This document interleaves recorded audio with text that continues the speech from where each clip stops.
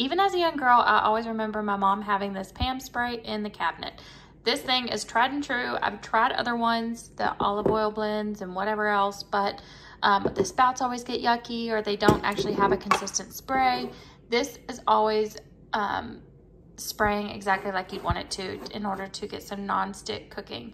So I use it for whenever we make eggs, pancakes, any kind of anything that you would actually put in a casserole dish, especially pasta, whenever you want to bake it.